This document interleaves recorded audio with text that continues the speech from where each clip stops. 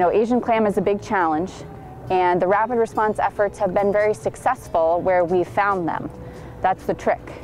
Where we found them, we've matted them, and we've had great success in virtually suffocating the clams under the mats, which requires a significant amount of resources to seal the mats along the edge with rebar, to pin them down with sandbags, to have divers in the water to continually maintain those mats, because they can be disturbed by weather events, by boat traffic, and even by swimmers in the water or by runoff from the land. The benthic barrier mats are the most effective where we have fairly consistent sediment on the lake bottom. In certain areas where we have rocky substrate or more organic matter on the bottom of the lake, we've tried some suction harvesting studies. And in one case, we set up a series of sediment curtains which closed off the one bay there, and we had a contracted crew come in and literally vacuum up the sediment and the leaf litter that was in between the rocks and some of the muckier material that was very hard to get a seal around. And so when they suck that up, they suck it up into what they call a dewatering bag, which is a huge bladder on the land, and the sediments settle out in the bladder, and the excess water rises to the top and is filtered and goes back into the lake. It is one technique that we've been investigating because benthic barrier matting is not the answer for every area on the bottom of Lake George. We think that this site was originally introduced about 3 years ago, and now we're at about a little over 5 acres. So, and that's in 3 years, and it's an exponential growth situation. So if in 3 years you have 5 acres and you could figure out the exponent, you could certainly get into how much spread from that. And so you could probably make an estimate of within 10 years to 15 years, they'd be throughout Lake George and into Champlain. Researchers in Lake Tahoe found Asian clam in their system in early 2000s, 2001, 2002. It may have been a case of misidentification or just not understanding exactly what the threats of Asian clam could be to Lake Tahoe, and it was let go. It was sort of noted but not paid much attention to. Unfortunately, by the year 2008, they noticed that they had very dense beds of dead Asian clam shells and live Asian clams growing on top of dead Asian clam shells. And they started to note them because there were algal blooms in the water above those dense beds of Asian clam shells. Now, Lake Tahoe is very similar to Lake George in terms of lake use and the kinds of expectations that users have for that water body. How could Asian clams specifically cause harm to the Lake George system? Well, economically, if we have really dense beds of them, and we are starting to see dense populations of them where where we are not having successful management, they could cause algal blooms, and we don't know how that would affect business. I mean, if folks show up to a nice motel or a hotel on Lake George and the water has algal blooms in it, I'm guessing they probably don't want to swim in the water. They might think of recreating somewhere else. That would be a huge economic loss to the region. So as soon as we found Asian clam in Lake George, it was very quick to pick up the phone and call Lake Tahoe and say, we know you have Asian clam, we know you're trying to manage them. What similarities and differences do we have, and what advice can you give us? And very shortly after that, we had researchers and scientists coming to Darren Freshwater Institute on Lake George to share their research and expertise. That was really important in facilitating the rapid response because they basically gave us a blueprint of this is how you do it, now you need to adapt it to your system. I would say that we have been in rapid response mode for Asian clam in Lake George for the past 3 years. We have to reevaluate every year when we find a new population, if in fact we are moving on to a long-term management and control and containment program. And that may be the fact for Lake George with Asian clam. Trees in Vermont are not immune from invasives, and the state is beefing up its security in preparation for a long struggle. We have some pests that are already here that are already killing trees that are exotic, the beech bark disease, the Dutch elm disease, a lot of pests already established. But of the ones that are on the horizon, the one that we're most afraid of right now is emerald ash borer. And that's because it's an insect that's going to get here, and when it gets here, it's going to kill trees. Emerald ash borer was first detected on the continent about 10 years ago in the Detroit area and nearby Ontario. Right now it's in 17 states in this country. That's a third of the states in the United States now have emerald ash borer. In its native China there are ash trees, and those trees have evolved with emerald ash borer, and it's not an important forest pest in Asia. But for our trees, they don't have that, most of them don't have that resistance. So what's at risk? Well, EAB, as most of you probably already aware, it has a tremendous capacity to kill ash trees. Completely healthy ash trees. Some work that's been done in southeast Michigan shows that EAB can kill nearly 100% of the ash trees. Anything from, you know, the 1 and 2 inch whips to the big trees. So based on the numbers we had generated from 2008, we had estimated the economic damage on the developed lands in New England to be about $800 million over the next 10 years. That's about $130 to $150 million in Vermont alone. Emerald ash borer attacks only ash trees. It attacks all species of ash.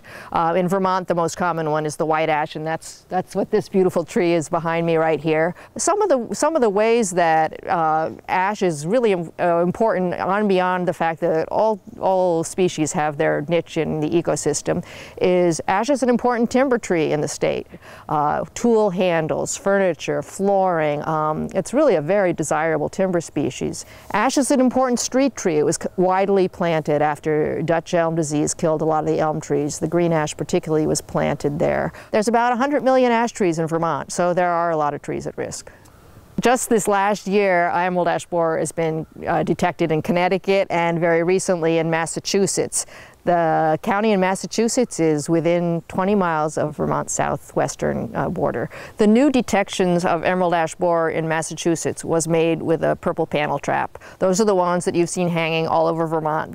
This last summer there were over 1,400 of those traps in Vermont. I'm assuming that most people have seen these popping up in their areas. In the big scheme of things, this is the quick and dirty method of blanketing the entire state. It provides information on the location and distribution and the actual movement of emerald ash borer. It functions as a delimiting tool to determine the scope and the extent of the current known EAB infestations. And it provides the basis for state governments and the federal government for management decisions, and it provides continuous assessment of the efficacy of the quarantine and control activities. The one thing I've noticed is really the perception of the public of these things. When I hung these things up a month ago, I was driving around and I was hanging these things in trees, and everybody would stop and say, "Oh, what are you doing? What are you doing? What's that for? Are you catching bats? What are you like?"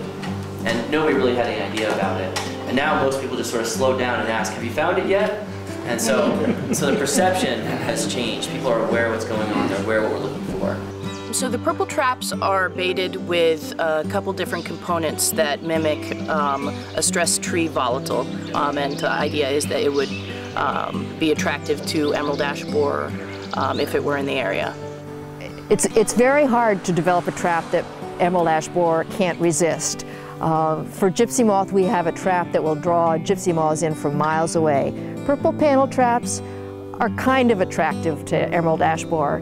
A detection of emerald ash borer on a purple panel trap is our sign that that insect is now in this community, and we need to start looking at trees in the area, not only right where the trap is, but in a distance from the trap to see what trees it's actually living in and where that infestation is really located. If we think we have emerald ash borer in Vermont, the first time an insect is peeled off a panel trap that looks just like one, or someone finds galleries in a tree, the little tunnels in a tree that tell us this is probably emerald ash borer, what do we do next? Well, the first thing is we get someone to confirm that identification. There are lookalikes.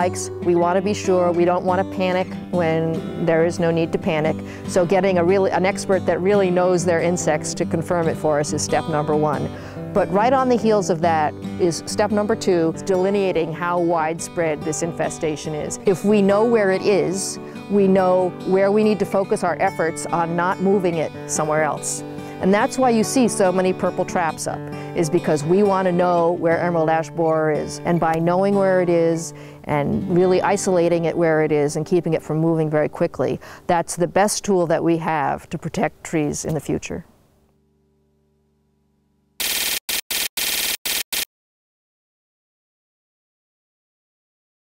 In wartime, propaganda has been used to win the hearts and minds of the people. With invasives, the dissemination of information is critical in slowing the spread as well as attracting cooperation. So Lake Champlain is really viewed often as a source of invasive species because there's so much traffic that comes and goes from our lake. There are people who are here sailing, swimming, fishing.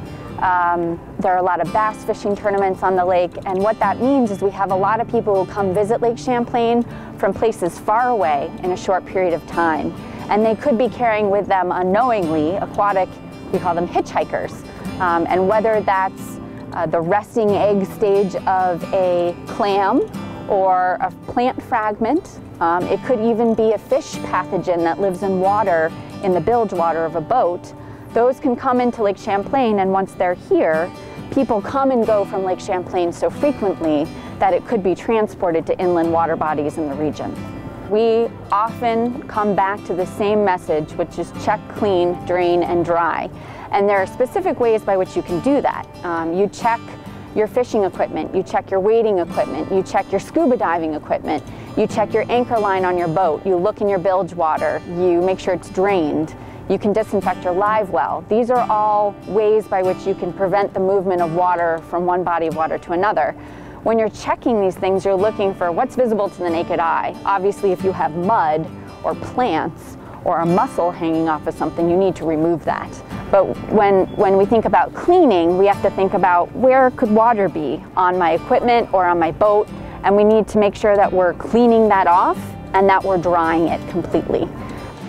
It's an invasive species that I observe, especially coming out of the lake, is milfoil, some coontail. Every once in a while I get one with zebra mussels on it. Them are the things that I keep my eye on, and every once in a while I'll see a chestnut on one of the trailers, and sometimes they'll attach themselves to the boat, but haven't seen a lot of that. There's a little piece of coontail in that. How'd you do this one? Got any luck? Yeah, I got 4, not 99%. They're very cooperative. They understand. They wash their boats. They clean their deep wells. And that's going to really help the problem. It'll help make the lake healthier. And that's what the Lake Champlain Basin Program's whole intent is, to make the lake healthy. That looks great, sir. We're good to go. Thank you so much. Sure thing. You're a gentleman. Yeah. Take care. Glad to help you out. Okay? Thank you very much. I fished on this lake all my life. I think the lake's getting healthier. I really do. I think that we can reduce the spread of invasive species movement in the region if everybody steps up and recognizes that their interaction with the water provides some risk of movement of invasive species, and that folks take to heart methods that they can do every day just to prevent the spread of any type of species from one body of water to another. Well, one of the main reasons we really want people to keep their eyes open for emerald ash borer is the importance of detecting it early. Because if you detect it early, you can keep it from spreading. And for us with emerald ash borer, it's all about buying time. We want people to know that emerald ash borer exists so that then they don't move the insect from where it is now to where it isn't yet. We say that emerald ash borer is a strong flyer. It can move well on its own, but it can travel 65 miles an hour down the interstate. When people move wood products, usually firewood, it is the #1 vector for transmitting emerald ash borer to a new site. If someone from Connecticut or Massachusetts is coming up to their second home or a ski place and they bring firewood, or if campers are bringing firewood from out of state into state, that is most likely the way we're going to get emerald ash borer infestation started. Of course, one of the most common places that people bring firewood is to campgrounds. And that happens during the summertime when the insects are likely to be emerging from the logs, so it's a particularly high-risk time to be moving firewood around. And so in our Vermont state parks, we're asking people not to bring firewood from more than 50 miles away. The private campground owners have been very cooperative in terms of encouraging their guests also to not bring firewood from faraway locations.